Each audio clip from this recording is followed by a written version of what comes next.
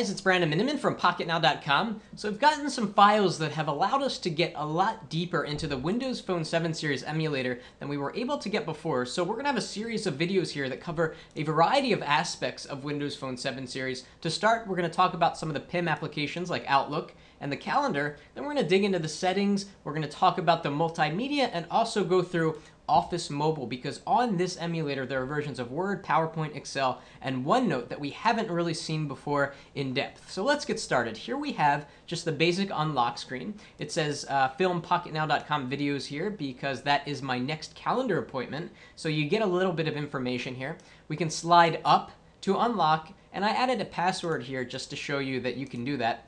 1, 2, 3, 4, quite simply. And now we are on our start screen, which is of course very customizable. And we talked about this in a previous video. So if you want to move something around, you simply tap and hold it, and then you can move it around or press the broken heart if you don't want it anymore. Furthermore, you can tap and hold anywhere in the background on the start screen and be able to rearrange really anything.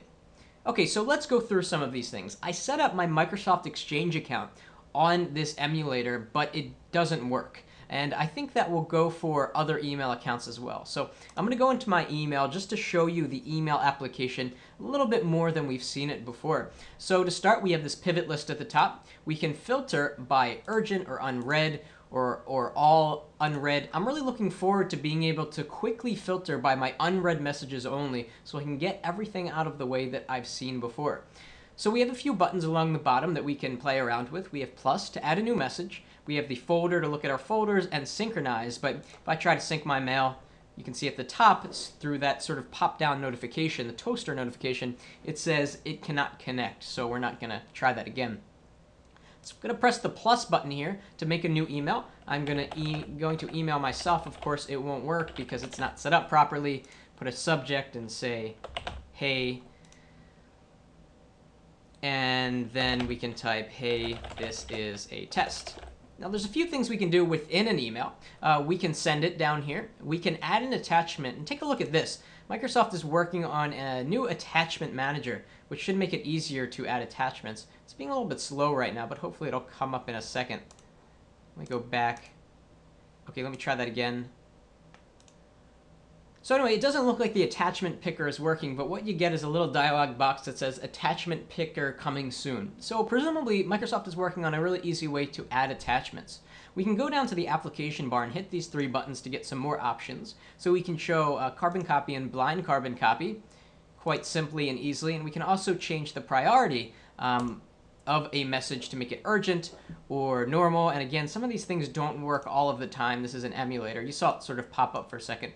I'm going to discard this message, and it's going to want to save it as draft, although again, a lot of this isn't working right now. We can go to our folder list and see sort of that we have 1 draft waiting, which is the email message that we just started. And we can go back to the inbox. Very nice way to look at your email. Let's take a look at the other settings we have here. So we can go to settings for this email, and you can see that it is using it's using my email account on my Exchange server. So if I click server and sync settings, it'll show me all of my settings, although again, it doesn't work. From here we can change our email signature, and by default it says sent from my Windows Phone. Presumably there are going to be more settings here, hopefully, once this application gets finished.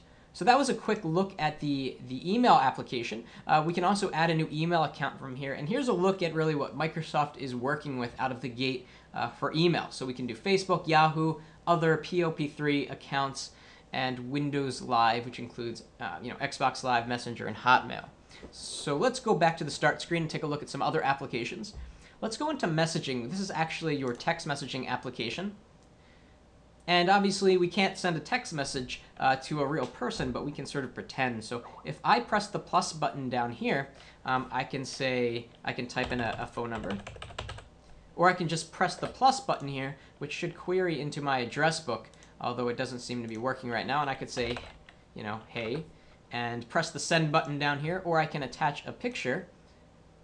And we get this very simple, nice looking, sort of bubbly like text message. And take a look at this. This is a pop-up notification that is a little bit interruptive, a little bit too much for my taste. And so you have a calendar reminder that you can either snooze or dismiss I put something in the calendar earlier before I made this video, and that's why it's doing that. So I'm going to hit dismiss, and we can clear the message from here.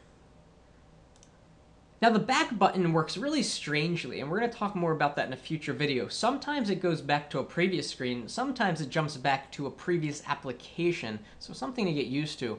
And here we can actually go into text message settings, and it says SMS center number, delivery confirmation on or off, so very simple stuff. Let's go back to the start screen and talk about the calendar before wrapping up this video, before we jump into another one. So let's go into the calendar.